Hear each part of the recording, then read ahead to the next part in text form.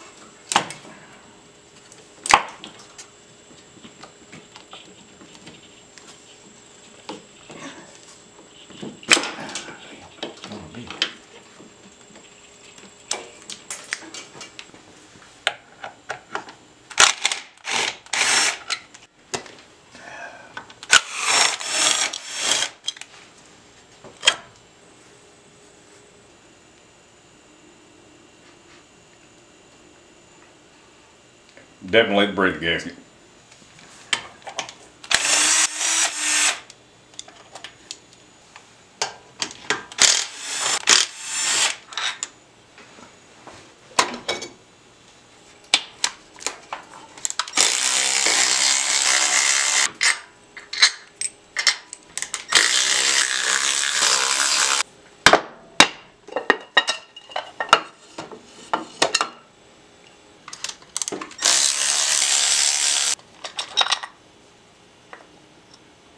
All right, you see all this, the oil and the wetness on the inside of the gasket?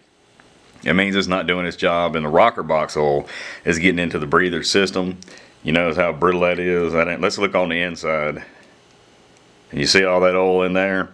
It's leaking. This gasket was leaking as well. So we're gonna fix the gaskets, replace the gaskets, and we don't have to put a catch can on there. We're back to a breather system that's doing its job.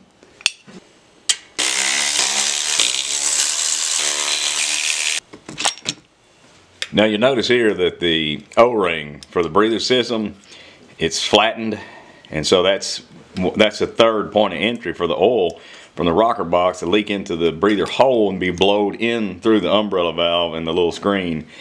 And what you want is an O-ring that stands close to 50% of the thickness of the O-ring above the machine surface.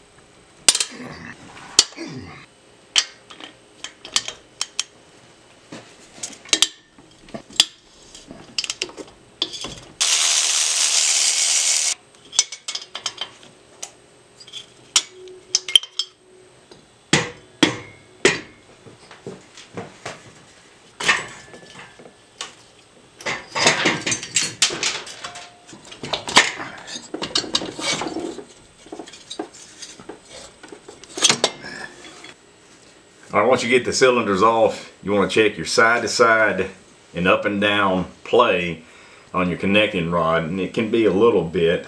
This is pretty tight. It's in good shape, but you just don't want it excessive. Now, of course, we knew that the breather system has been leaking by for about 30,000 miles, 30,000 miles, and you see that the excessive carbon buildup on top of the piston.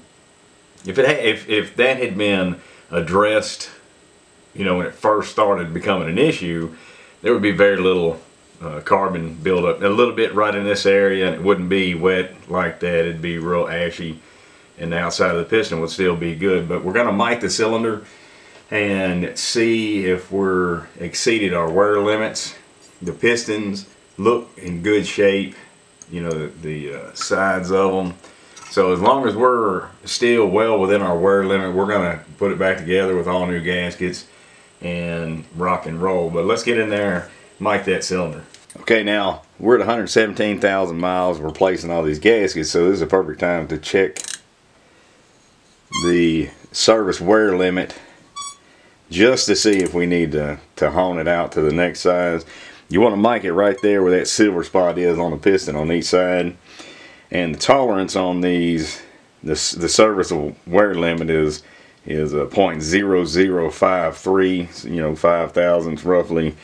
And as you see here, we're at 3" 747.5. So let's check the cylinder and see where we're at. But I'll bet you we're probably good.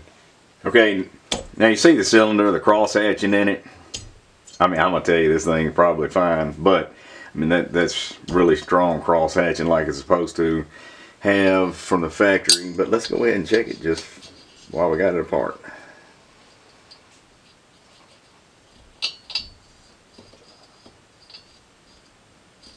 From the factory, the fit brand new engine is anywhere between 0.0006 to 0.0016. Alright, so anywhere between that is what it would have come from brand new from the factory. And so we're looking at we're maybe a 0.5 thousandths over the loose brand new fit from the factory. So I mean, we got till 5 thousandths. So this cylinder and this piston, it's going back in there just like it is. I mean, you stop and think 117,000 miles, and we've got maybe a 0.5 thousandths wear, 3/4 thousandths wear. Mathematically, we can go another 400, 500,000 miles if it wore exactly the same, Alright, now y'all saw there wasn't nothing to that job, so if you're sitting there on the toilet, or you're driving down the road in your car, or you're at work watching this video, you can see, don't be scared to tackle it. It just takes a few basic hand tools, and believe it or not, putting it back together is pretty much, wash, rinse, and repeat. You just go backwards. There's going to be a few things on the next video when we get the heads back from Fast Freddy, having them ported and polished, that you'll need to know, some torque procedures and whatnot. And make sure you hit like and subscribe and that thumbs up so you get the notification in a week or so when we put this thing back together. That way you'll know how to do yours. So I want to end it here. It's the end of the day. Drink me a cold beer. I'll see y'all next one.